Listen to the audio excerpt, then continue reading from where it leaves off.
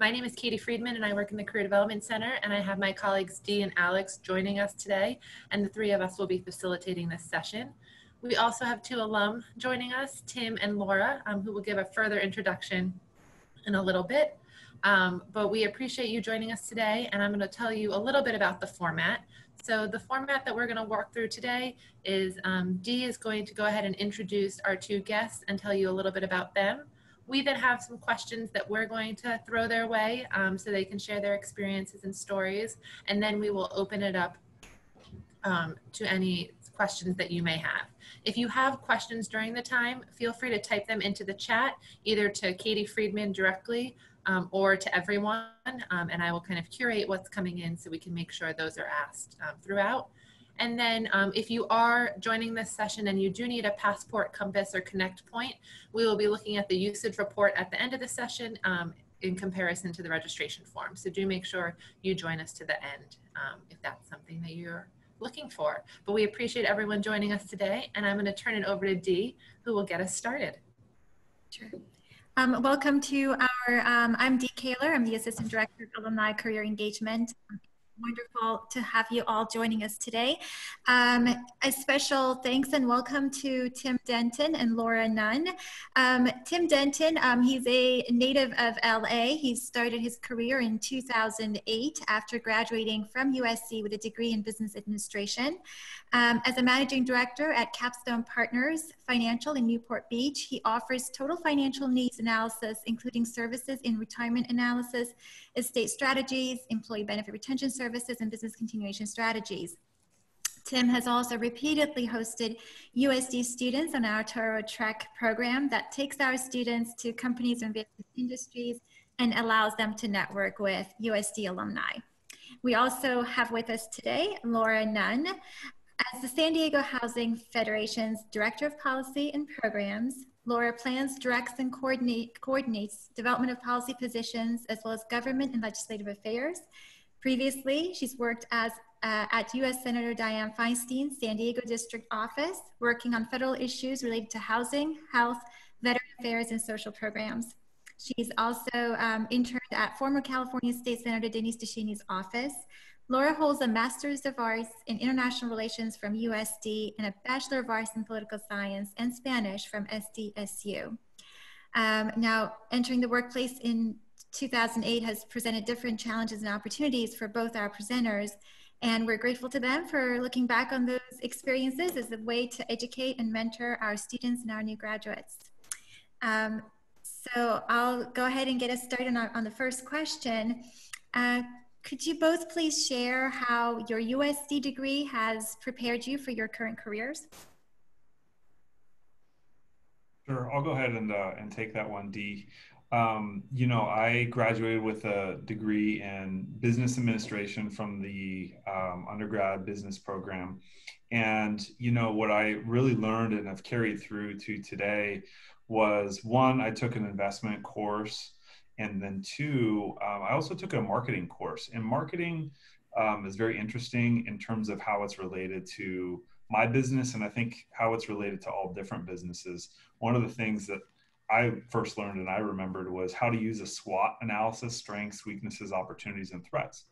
And, you know, that's a question that I am continually asking to my clients and my prospective clients for what they see for themselves. I think it's very interesting to know what their analysis is from their seat, and then I'll do the same thing for mine, and then we'll collaborate and then go from there. So I think it's a very powerful, you know, opportunity to start just a conversation with where they see opportunities and where they have challenges, and then I'll be able to also voice what my opinions are later on down the road. But that's definitely something that I took away from my classes and coursework at USD. Thank you for that. Laura, is there, would you like to also share how USD has prepared you for your current work?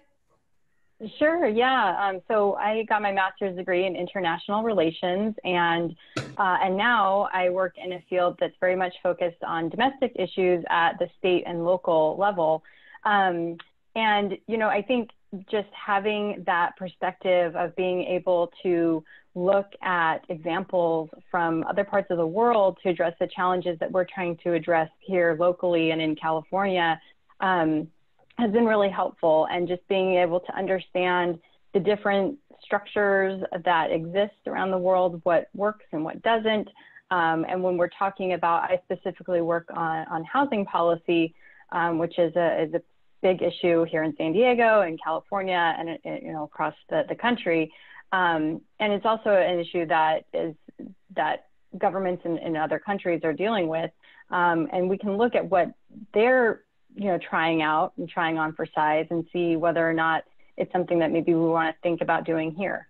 So having that international perspective and bringing it to the local level has been really helpful in the work that I currently do.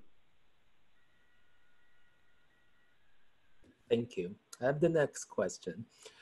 Can you please give your perspective on how the current COVID-19 economic crisis compares to the 2008-2009 recession? Sure. Maybe the financial expert should take that. So look, I think in 2008 and 2009, for better or for worse, that was a recession that was unprecedented and really set the tone for something that we had never seen before. So unlike other recessions, this one was a deep recession. Unemployment was really, really high, and businesses really struggled. And I think that was a learning lesson for many entrepreneurs and business owners and big corporate types of businesses as well. The end was not in sight. We didn't know how deep that was going to go. We didn't know how to deal with it because we hadn't dealt with something of that magnitude in a very, very long time. Now, I think there's some similarities to where we're at today. From a market perspective, you're seeing the market actually come back up pretty quickly, the stock market. And I think people's panic is certainly tamed in comparison because we've been through something before and we've all been able to bounce back from it. So I think a little bit more of a resiliency and optimism this time around compared to last go around in 2008, 2009. Yeah, I think I'd echo a lot of that. The similarities being how much is unknown. I'd say, it seems also that one of the main differences in this current crisis is the employment sectors that are being impacted and how swiftly they were impacted. 2008 was a little bit of a kind of more slow rolling in terms of unemployment. The other kind of distinction is, I think, 2008 was a bit more of a man-made, if you will, economic crisis, and this is much more. There was no, even though I think we're 10 years out from the last crisis, and the economy was booming and doing wonderfully, and there was a lot of speculation of when the next recession might occur. I don't think anybody could have said, oh, there's going to be a pandemic and that's what's going to cause it. It just kind of came on very unexpectedly and is having different impacts. But one of the similarities definitely is the unknown and how long we're going to be in this and how we're going to work our way out of it. Thank you both. Can you tell us a little bit about, in the 08-09, how you were affected, by the recession, and then how you worked your way out of it, or what challenges you faced and how you worked through them? So what were kind of some of the strategies given your situation? Sure, I can go on this one first. I was really lucky when that crisis hit in that I actually had a job at the time, and I worked for the university, which is a wonderful place to be working.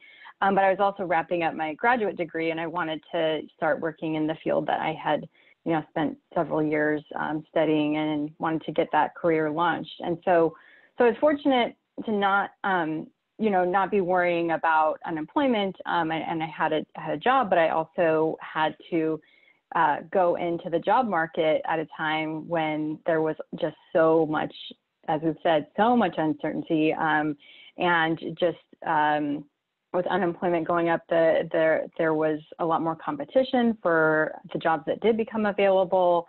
So in terms of strategies and thinking, you know, how I was going to go out into this job market, I just knew that I needed to tap into my network around me and to my peers and my program at USD, and you know, let people just get out there and let people know that I was looking for work in the field, and kind of you know, in addition to my job searches, asking folks, you know, if you hear of anything, please let me know. And ultimately, that was what ended up benefiting me, was a peer in the program who worked for Senator Feinstein here in her San Diego district office.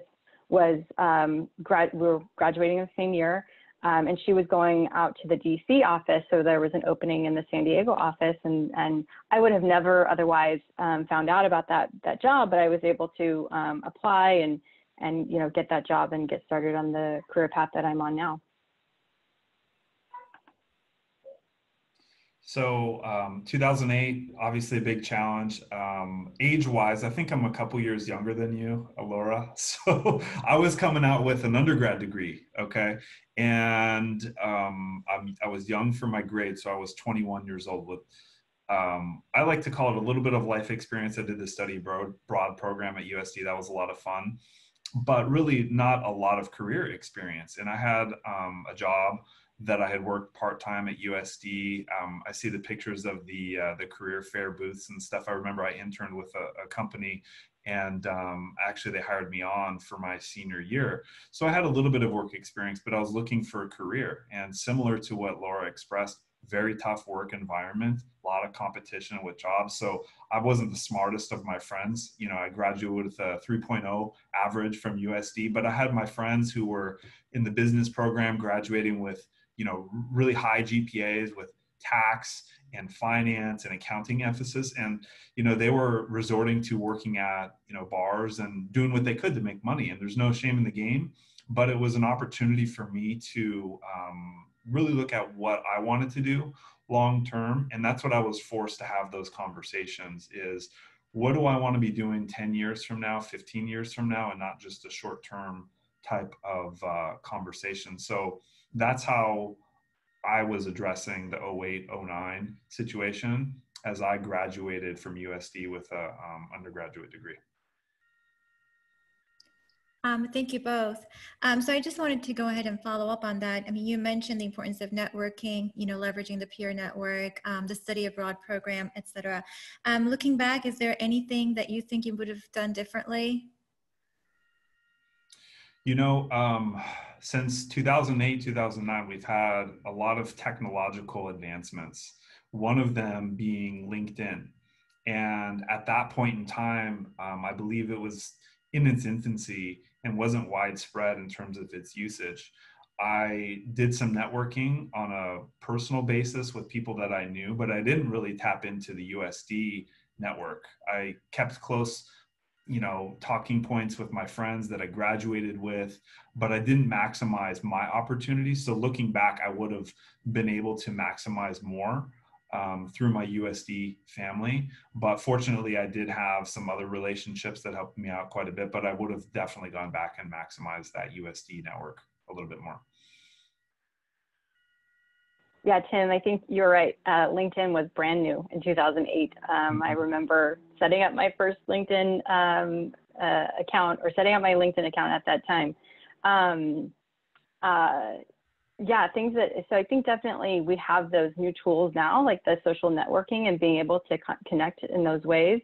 It's also a really interesting time right now with, you know, as we're navigating the pandemic and everything, as we're all here today has gone virtual. We also have to figure out how to network over Zoom. And there's a lot of opportunities right now, like this one, where you can connect with these Zoom events are taking place pretty frequently. And I think it's a great place to connect with people, to follow fields that you're interested in, and, you know, hear what's happening in that field.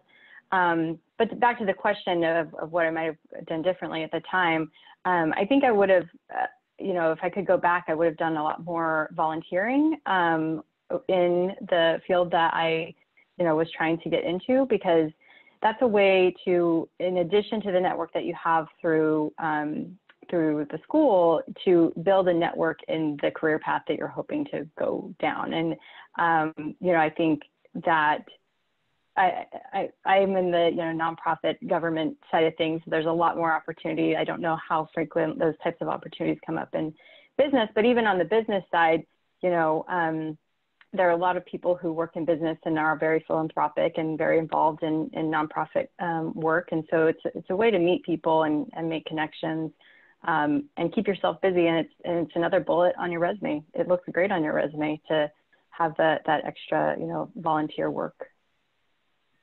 That's very helpful. Thanks, Laura. Thanks, Tim. Thank you. And in addition to the experience you just shared, is there any additional advice would you have for a recent graduate or new alumni navigating during this time? I would say great opportunity to invest in yourself. Okay, invest in yourself. Self-improvement. It could be formal, where you go back to school or you take some courses locally, or it could be informal, where you go online and you take a course or you read a book or you involve yourself to improve your skills. The networking is also a huge element, which we've already talked about, but I think self-improvement and being able to as a young student or a new graduate, be proficient in holding a good professional conversation, ask the right questions, and be very presentable as you enter the job market, because if opportunities are scarce, you definitely want to be at the top of the list when it comes to interviewing well and showcasing yourself. So I think that would be a great opportunity to take, in today's challenging environment. Yeah, I think definitely we have the time right now to invest in self-improvement, and that's a really great piece of advice. But, especially going back to this theme of kind of the unknown and how we're navigating through this time, just like we did back in 2008, 2009, things are changing rapidly. And that means that with that comes actually some new opportunities. So thinking about what you want to do and where you want to go in your career, start kind of understanding how your field is going, take some time to understand how your field is being impacted by this crisis, and what might be the new opportunities that come from that as we make, changes to adapt to society. So, like right now, who would have ever thought that you might be able to have a pretty successful business making facial coverings? But that's something that, you can, that people need. And there's a whole, a lot of other elements that go into something like that. A business, there has to be it's not just sewing a mask. There has to be shipping involved, and, some sort of business management. And then, again, on the government and nonprofit side, my sector is really adapting and adjusting as well, and how we are addressing the needs of our missions, and how we make those changes to keep doing the work in the current climate. So just being really aware of what's changing and how your field is adapting. It puts you ahead. On top of that, great points, Laura. And I would say, I'm in a very entrepreneurial field where there's no restrictions for who I work with. And, as long as it's abiding by laws and regulations that are set forth, it's an open enterprise. And I would say that coming out of college, graduating USD, I didn't really know what I was looking for. I thought I was looking for a job. Now, this is an opportunity. If you have a dream and you're young and you want to go out there and take a little bit of risk from an entrepreneurial standpoint, not a bad time to go ahead and consider what that looks like and what that could do for you. Because if it doesn't work out, gosh darn, okay, you're still in your early 20s, mid 20s, and you have a lifetime and a career ahead of you. So good opportunity to take a look at a risk reward entrepreneurial route. and evaluate what that may be able to provide, for someone as well. Thank you. Thank you. That was great. Laura, you touched on this a little bit. Great segue, but could you talk a little bit about when you think of the skills or abilities someone might need or could work on during this time if they're thinking a career in government or policy, what that might look like? Yeah. So, I mean, I think it's understanding not only the stuff that you learn in school, like the systems of, how a bill becomes a law and those kind of like very fundamental skills, but also like honing in on something that you want to do, like in terms of policy or nonprofit government work is that, like I work in housing policy. And so I spend a lot of time, I'm on Twitter all the time, hearing what the latest housing policy news is out of Sacramento.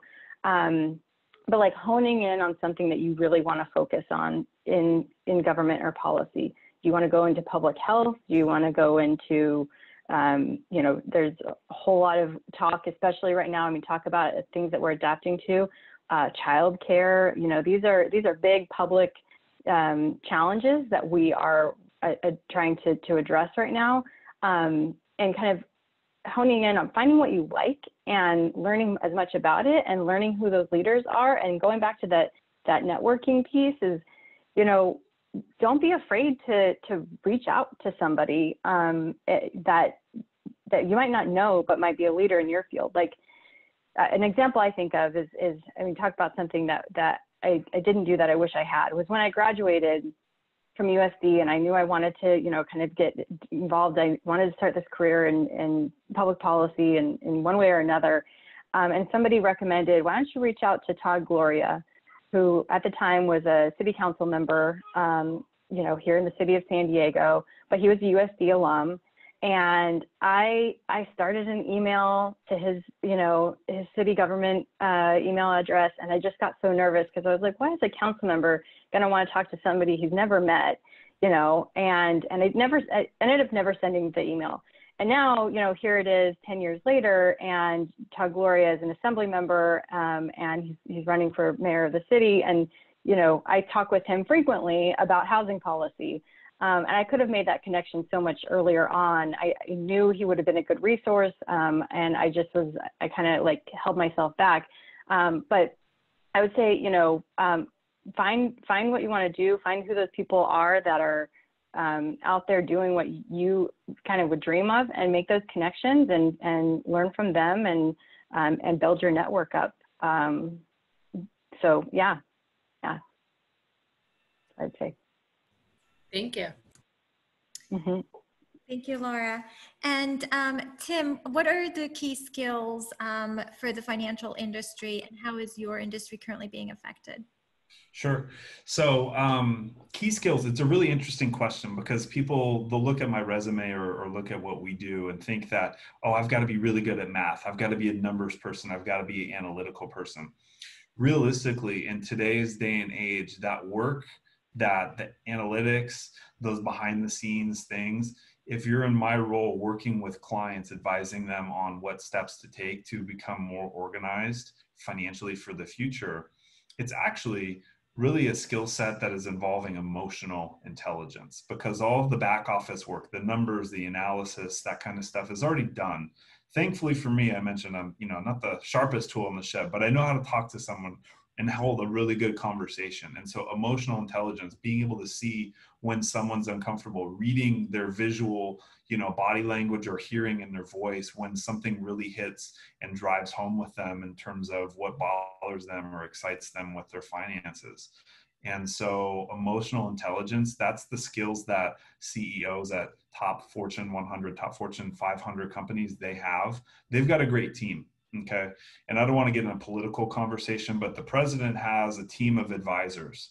So he's already got the information. It's more about what to do with that information, what questions and what route to take once that information is known.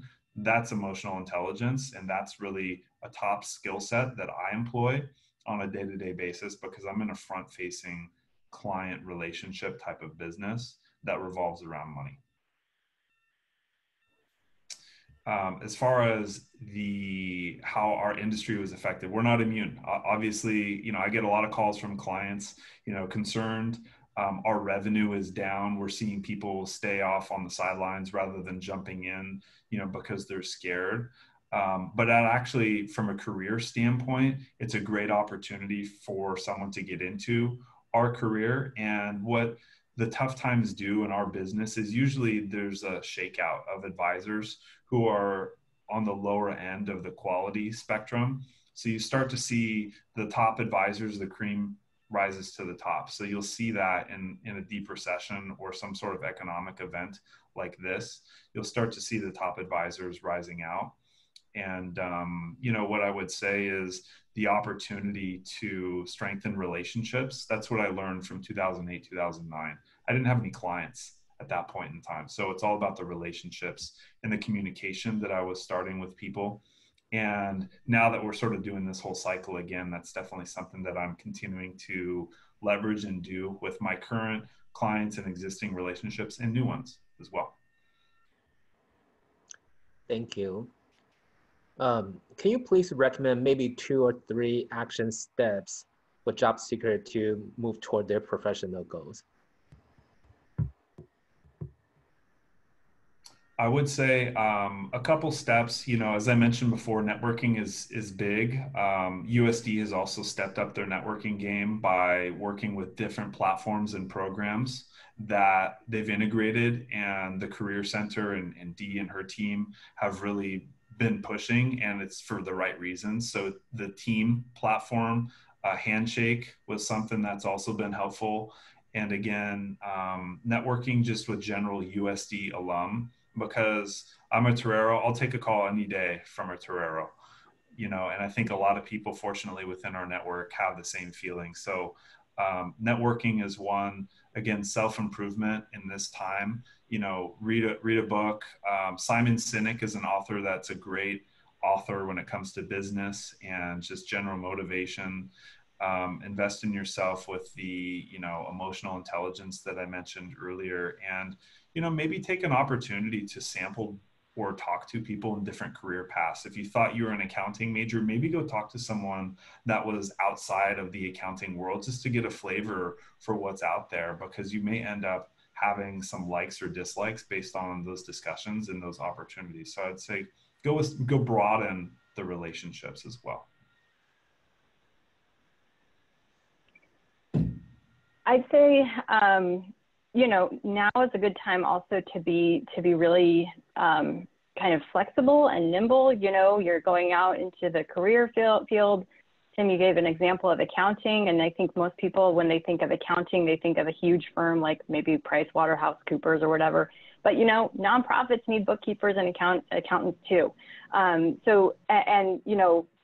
And nonprofit and government work tends to actually, we are not immune to the impacts of a crisis like this. Fundraising gets very difficult. Government revenues are going to go down, but it tends to be what sticks around through a crisis, because they're usually, responding to the greatest needs of a crisis. That's just a little pitch for nonprofit government work, but being flexible and thinking, back to the whole thing of that we're in this crisis and we have all these unknowns, things are changing and things are adapting.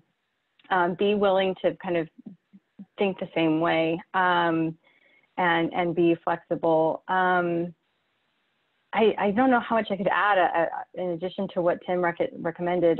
Simon Sinek is a great kind of motivational speaker, and I actually was able to see him speak one of the last things I did before this pandemic.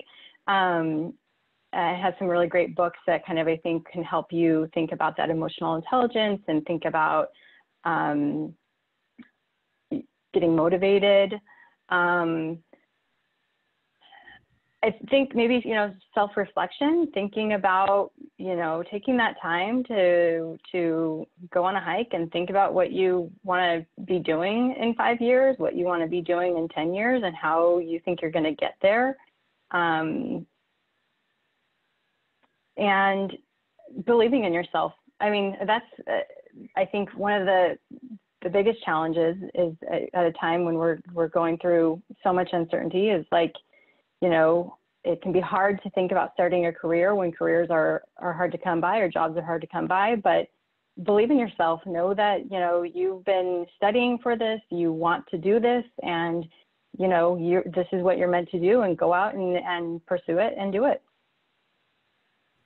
You know, on top of that, Laura, you know, talking about pursuit of these types of goals and endeavors, you know, there's two ways that you can look at a situation like this. Is some people want to just wait it out and, okay, I'll wait and see how this is going to pan out, and I'll address things when they get better. Or some people are trying to look at the silver lining and look for those opportunities. You know, as a new college grad, I would be aggressive. I would go out there and really look at this as an opportunity to establish yourself and, you know, get experience, whether it's the ultimate career field that you see yourself or not. Be aggressive, because sitting and waiting around generally doesn't help a whole bunch.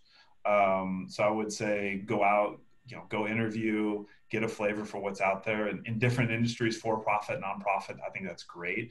You know, and see how you can help other people too, because being a go-giver is going to be something that's a wonderful attribute, not only in times like they are now, but for the future. So the more that you can be a go-giver to somebody else, that's good karma. You know, I'm a big believer in karma, whether it's personal or business karma, it will come back around. So I think that's a big opportunity to also see how you can lend a helping hand to somebody else. Tim, just as follow-up to that, I mean, you mentioned the importance of investing in ourselves. Are there any particular online tools, resources that either you or Laura can recommend for skills building and self-improvement? You know what? I think it starts with a good self-awareness. A great tool to diagnose yourself first is go and purchase the Strengths Finder book. I think it's probably less than $20.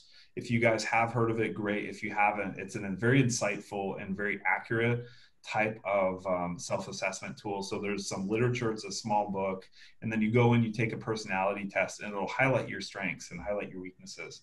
And it's more about, for me, at least from my perspective, augmenting your strengths, taking those to the next level, and then seeing how you can complement your weaknesses, either by delegating or having someone else being able to compensate for those weaknesses, because everybody on this call has spent dozens of years evolving into the person that you are today, literally from a DNA perspective. I don't want to try to change that, because that's going to be hard to do.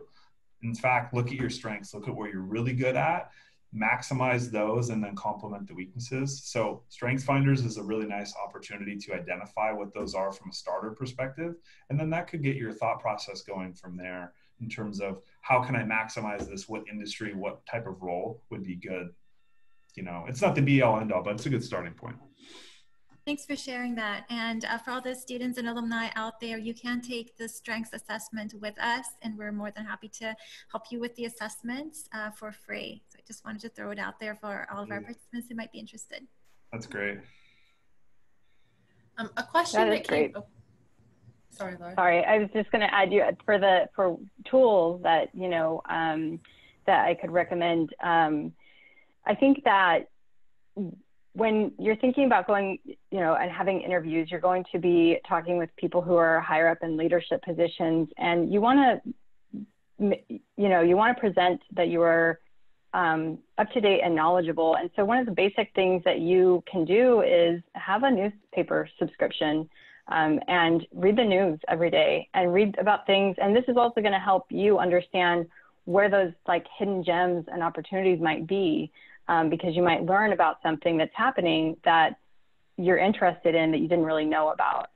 But I'd say staying current on what's happening in the world and at the local level is a tool that everyone should have access to, and that helps prepare you as you go out and make more connections, build those relationships, and go off on your career path. Thank you. And if you're a current USD student, most of the large newspapers you can get online through the library for free as well. So keep that in mind. Laura and Tim, a question that came in that I'll throw to both of you, and then Dee, Alex, or I can give our opinion too, is continuing your education. So, you know, with the economy being where it is at the moment, is going back to school something people should be considering in hopes that when they're done with school, the market might look a little different. So I know career development has some thoughts on that, but I'll throw it to both of you first. I want to answer the question as diplomatically as possible, because I believe there is yes, that is a good option, and then no, that is also not a good option. I think if you are on a career path where you're going to want an advanced degree, whether it be an MBA or go to the law school or go to the nursing school, if that's something that you're going to want to do, then I think if that's an option, great. Better job market might be available once you complete that curriculum, you know, 12 months, 18 months, 24 months, however long it might be. Now, personally, this is just me personally, I don't think you have to go necessarily re-enroll back in school if you just don't have anything else to do. Okay, so you want to make sure that you're weighing both options. I believe strongly that it could further your career. I've seen it done many times before. You just want to make sure it's for the right reasons. So I believe that it's a great question, because I know a lot of people are asking themselves right now, do I go back to school? So individual consideration for sure.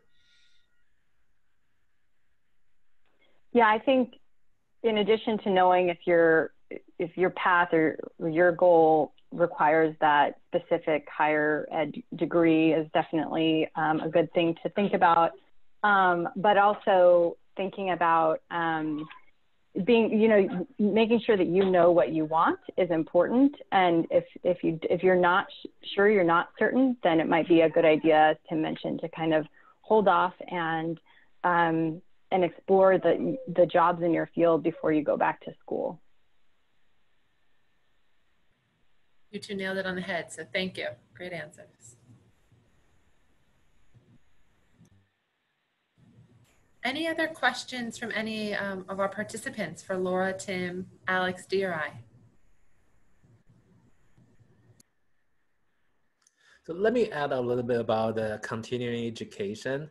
When you apply to graduate programs, you need to write an application essay. And one of the first questions they're going to ask you is, what's your career or academic goal? And how does our program going to help you toward that goal? So if you're not sure what you want and you don't have a very clear career design or maybe academic career in mind, and you won't be able to write a strong application to begin with. And if you have been seriously considering graduate education as a part of your career design, and maybe the job market accelerate that your plan, and if you do so purposefully, intentionally, and I don't think there's anything wrong about it, but if you just try to wait it out because job market is bad right now and you just want to get back to school to wait for a better job market, I think like Tim and Laura mentioned earlier, that if you're not being purposeful about your intention about graduate school, is probably not necessarily a good plan at this time. And we have a question for Laura. How necessary do you think a higher ed degree is for policy work?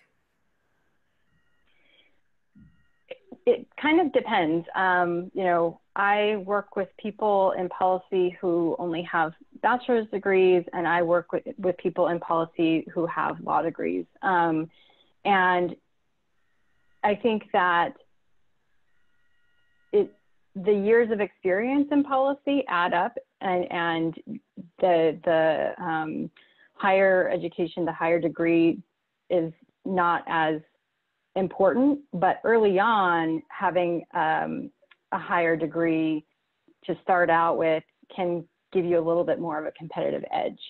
That said, so can things like demonstrating years of involvement or having volunteered, being able to actually demonstrate real life experience can help if you don't have that higher education degree. So it kind of depends, and it depends on where you want to go in policy work. You know, I don't have a law degree. I work with a lot of lawyers, but I think that there would be some barriers for me if in jobs that I might want to pursue because I don't have a law degree. So it just kind of depends on what you want to do, how high up you want to go, what specifically you want to do, and how quickly you want to get there. I hope that was helpful.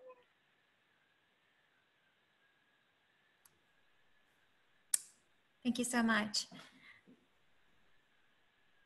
Yeah, and she says it was very helpful. So thank you both. I have a quick question. Can you let our listeners know what a typical day looks like for both of you, both pre-pandemic and post-pandemic? Sure. I think it's a great compare and contrast, Dee. So look, on a daily basis, what I do is I meet with my team here internally, the other advisors that are on my team, and I also speak with current and prospective clients. So that has not changed. It's the tone, it's the everything is amplified now. So any concern that was existing before is now amplified. Anybody wanting to invest money, you know, they're seeing either the desire or the lack of desire to do so, you know, is amplified. So I think that the day-to-day is very much the same. Now the conversations in terms of the intensity and the need for at least what I do in my world has become that much more of a focus, because people who were not organized or not prepared on a financial perspective, it was a little bit of a wake-up call that they need to have the right amount of savings that they can access, that they're saving money just in general, that they're allocating the right amount of money to the retirement programs, and they've got the right insurances. So I think it was a wake-up call from the day-to-day conversations that I was having with my clients and prospective clients to say, hey, look, some crazy stuff has happened this year. We want to make sure that we're organized.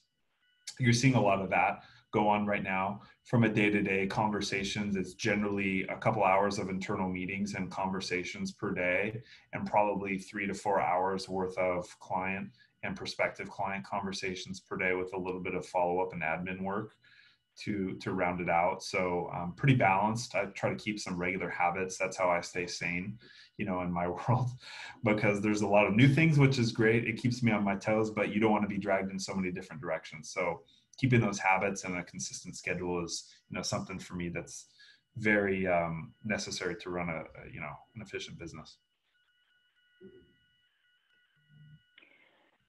So a typical day for me pre-pandemic usually involved going to a lot of meetings, having a lot of phone calls.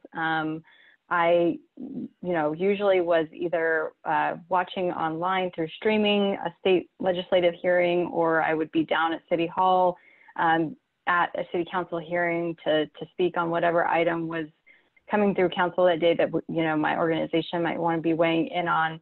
And, you know, so it's just a lot of running around, you know, that relationship building, staying connected to people.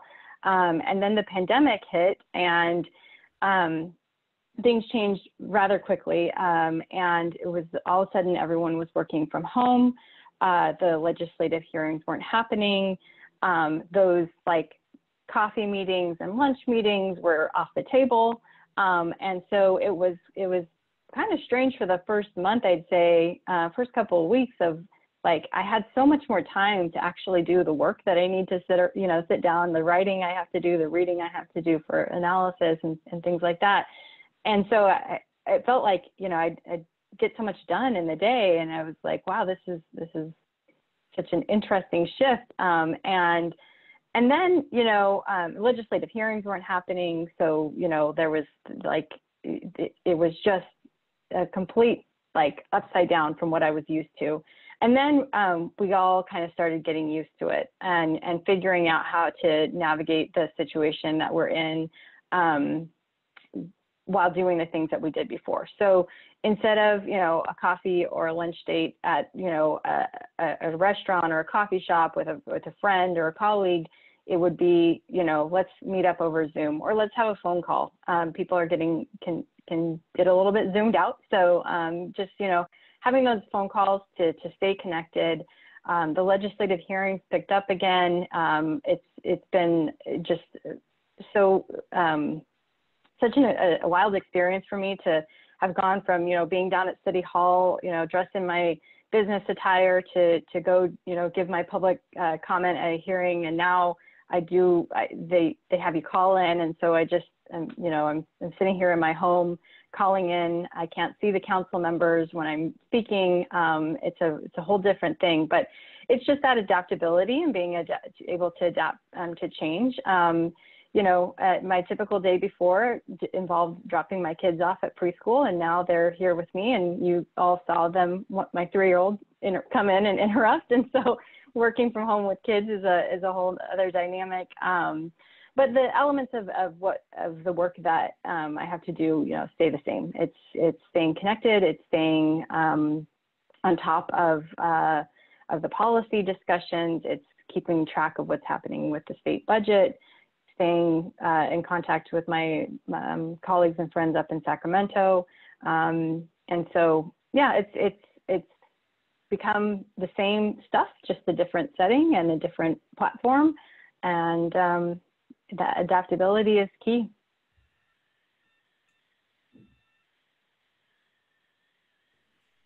Thank you for that. Do our listeners have any questions? Please feel free to send them to us via chat, or you're more than welcome to unmute yourselves and ask directly to our speakers. So before we wrap up, let me take a moment just to share our career resources. And if you want to, whether you're an undergraduate student or graduate student or alumni, you need a little bit of support in your job search, you want to make a one-on-one appointment, our career coaches are available virtually.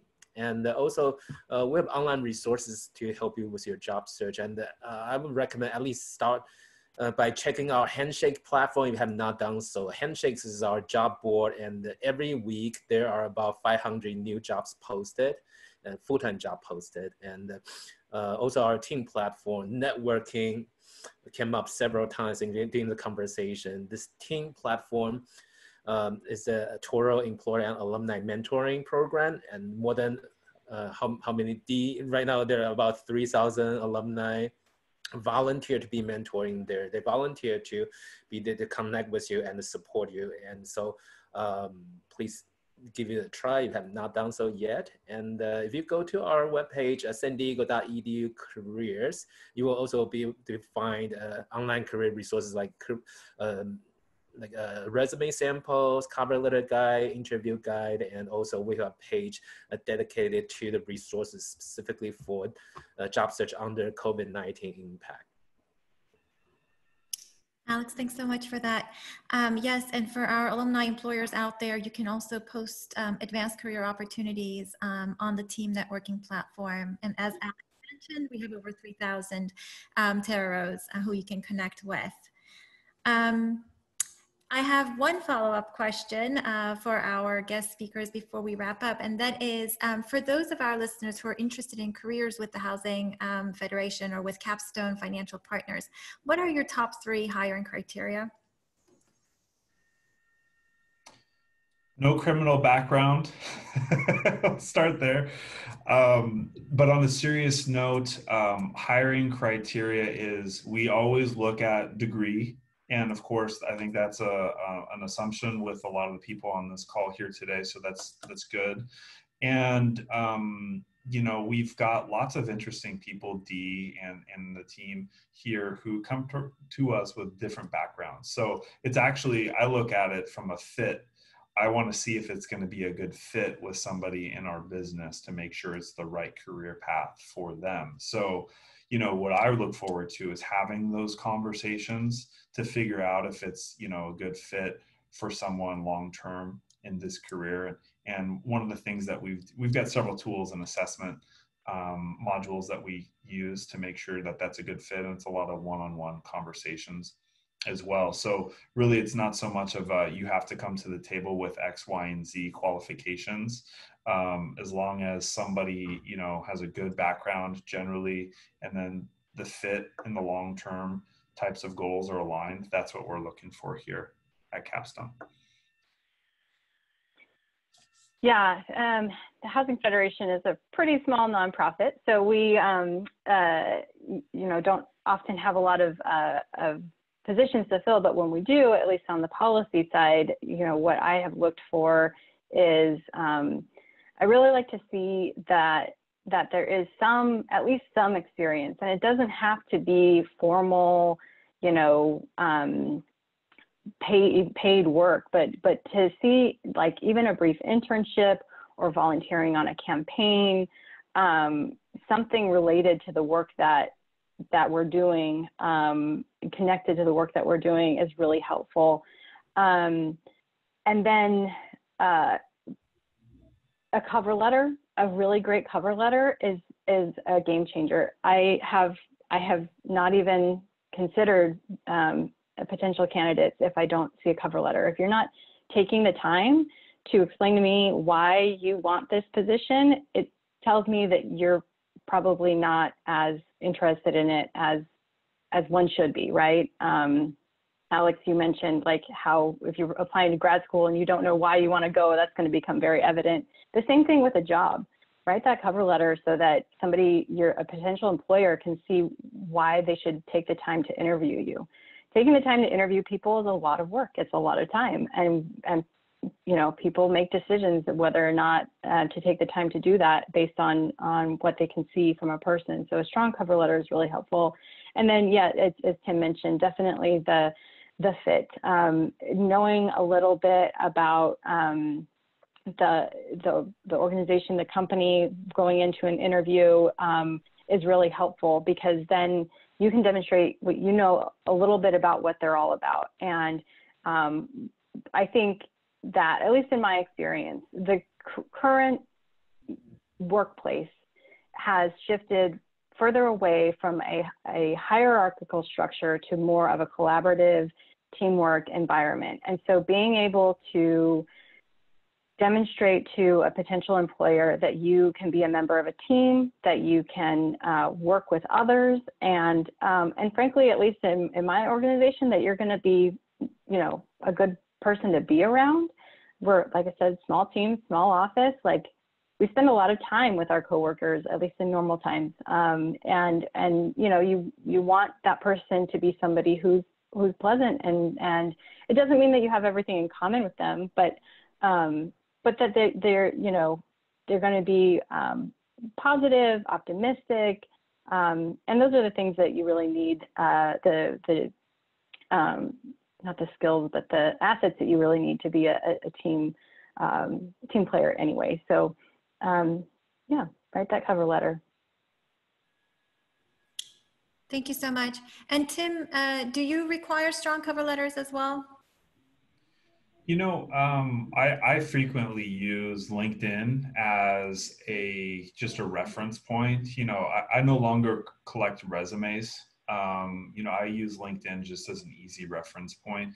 You know, a strong cover letter to me tells someone that they really are engaged, that they've taken the time, and that this is a serious matter. So I think, is it required? No, but it absolutely tells me something ahead of time in terms of how serious someone is looking at the opportunity and how intent they are. So I believe that if you want to make a strong case for yourself, whether it's with my firm or any, you know, career, just as Laura mentioned, it's going to behoove you to show someone, to stand out from the crowd, especially in an environment like this, that you're special, that you really take this seriously, and that you really want to have an engaging conversation regarding the career path. If that's the discussion at hand, I think it would not hurt whatsoever. Thank you both. Well, thank everyone for joining us today. If you have additional questions, feel free to hang out for a moment or two, and Dee and Alex and I are happy to answer those. And we encourage you to make an appointment with a career counselor if you want to kind of come up with a strategy that best fits your needs for your job search during this time. But we hope everyone has a wonderful afternoon. And again, Laura and Tim, thank you so much for your time and your generosity in giving that to us.